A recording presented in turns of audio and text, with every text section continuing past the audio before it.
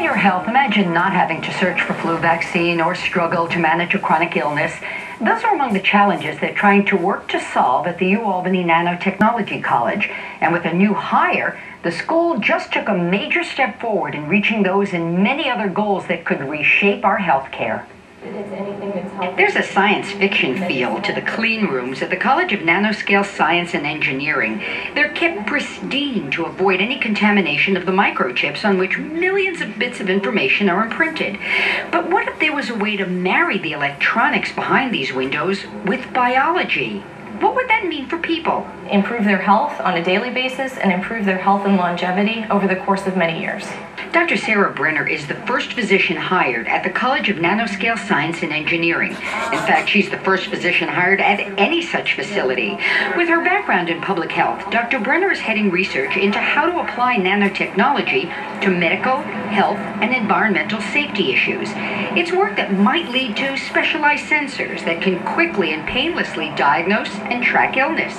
We can gather information about chronic disease states, different parameters in blood, like glucose for diabetics, for example, right up to more immediate acute conditions like a virus, like a flu infection. So you might know if you've been infected with flu before you have symptoms.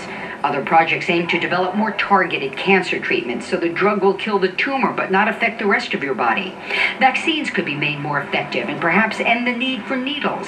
The potential is limitless. But first, they've got to figure out how to marry the wet, as biologic information is called, to the dry, the electronics, these data wafers.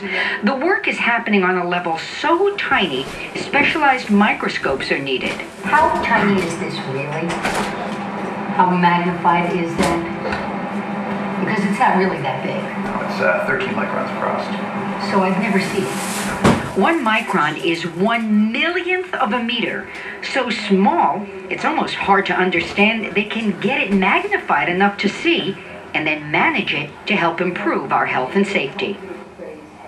If you'd like to learn more about the work Dr. Brenner will be speaking on Monday, the 12th of November, and that's from 6:30 to 7:30 at the Nanoscience College. It's free and open to the public. Just go to our website, wnyt.com, for the link.